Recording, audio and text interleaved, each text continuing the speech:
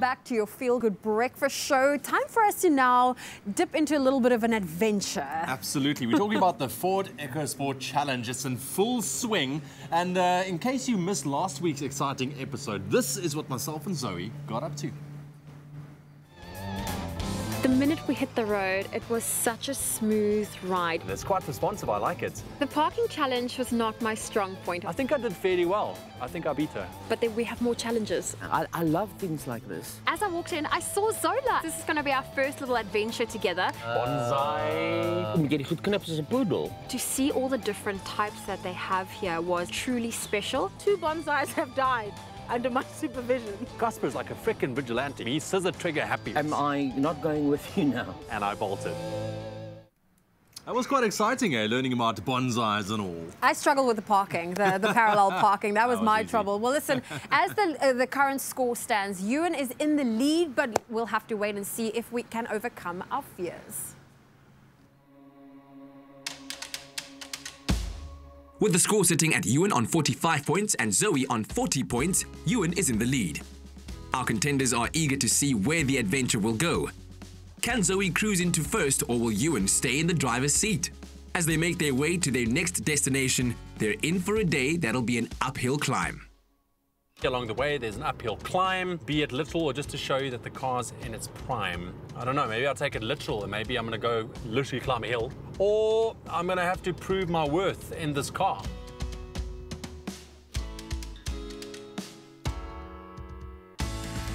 Cape Town, just like its weather, is notorious for its very diverse terrains. So the GPS have sent me up this mother of a hill.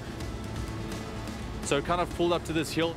It's rather scary, but luckily this car's got power, so we're getting up there. Stopping on a hill, quite a challenge, but I pulled up the handbrake, releasing my foot off the brake, and I did not move. When it comes to park assist and going up a hill, that's my new best friend.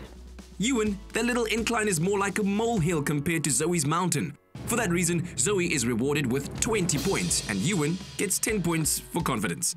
I saw 3 clues pinned to this tree, so I figured, all right, fine, let's stop and let's get out and choose one quickly. I figured, all right, let's be fair and go for the middle one. Your choice is made, don't be afraid. Today your courage will be displayed. It will raise your heart rate and alter your state. But once completed, you'll feel undefeated.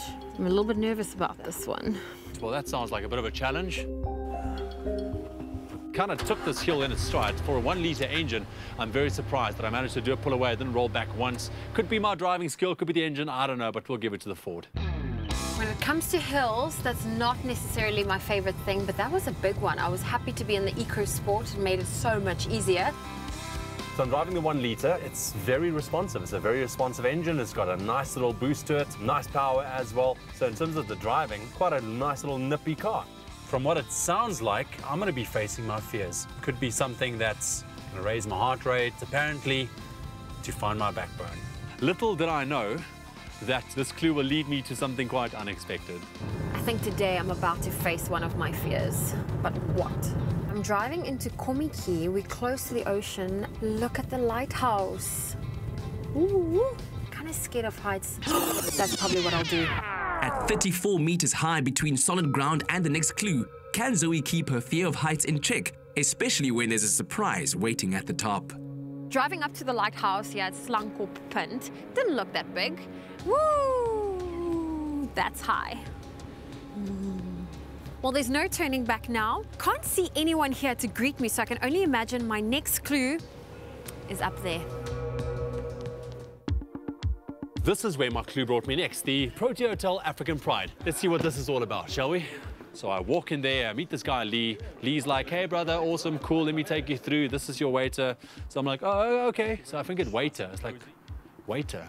They're going to make me eat something, and I've got a pretty good idea what it is as well. I know Superman can't stomach anything, so that's his weakness. This Superman has his kryptonite, and with a time limit in place, he'll have to swallow his pride and whatever the chef is about to serve. We've got some lovely chicken livers for you today with a puttanesca sauce, a dash of coriander and some chili. You've got 3 minutes to complete your task to finish the dish. Everyone knows that I hate liver. Let's test the theory, shall we? Everybody, what is Ewan's food phobia? Liver. 3 minutes for that? Let's do this. As I was climbing, it was never ending. This is not the place to be clumsy. The lighthouse has 5 floors, and as you reach the top of one step, you realize, ugh, I have more to go. These platforms don't seem to end. Okay, here's a door. This must be the top. No, it's not. I made my way to the very top, climbing that steel ladder, only to realize it's on the outside. I really don't want to go outside, but I have to go outside to get that next clue. Oh, there we go. That's the one. This is a lot of chicken livers, man. That looked like a full portion. There was a lot to eat in 3 minutes, okay? The smell of it, just the texture, just the look of it as well. It's like, it's fantastic. I think thank goodness for the time limit, because I just had to kind of just shove it in there. I didn't think about anything else. I just got it in there. Just close your eyes, get it down, eat it as fast as you can. Luckily, I managed to finish it. A couple of seconds to spare. Very proud of myself. Backbone found, yay. I won't do it again though. Nothing's gonna keep this guy from finishing a challenge. While his stomach settles, Zoe is turning as she steps outside the top of the lighthouse.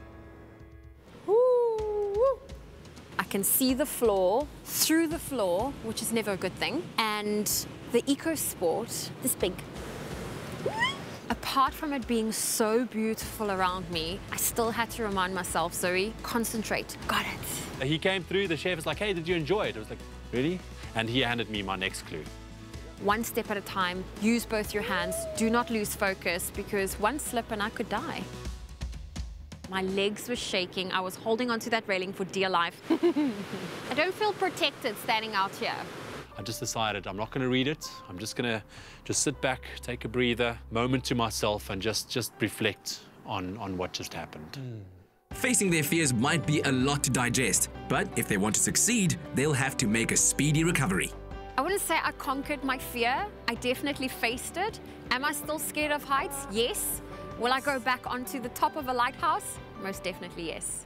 Okay, let's kiss it.